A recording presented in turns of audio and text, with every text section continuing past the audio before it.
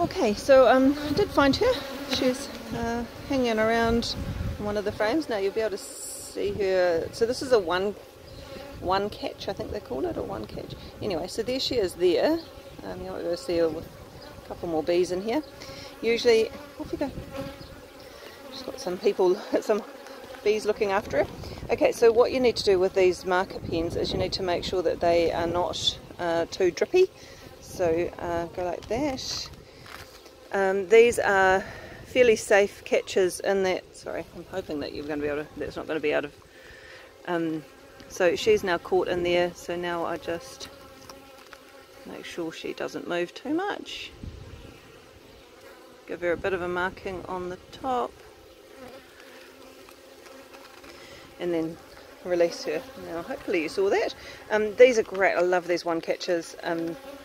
They're called the one catch, I think they are. Anyway, the only problem that I have with this is that if you've got propolis all over your gloves and you get propolis all over it, it's a little bit hard to manipulate. But other than that, so my queen's in there. She is now marked. I'm actually going to pop her in a cage because I am moving her to another hive. The one that she's in at the moment I'm going to turn into a starter hive. Not quite sure why I'm doing all this today because I really don't have time, but so I'm going to let her come out and up, and hopefully she will just behave and go into here. Go on. She's not going to behave and go into there. She is going to behave and go into there. Right. Oh, come on.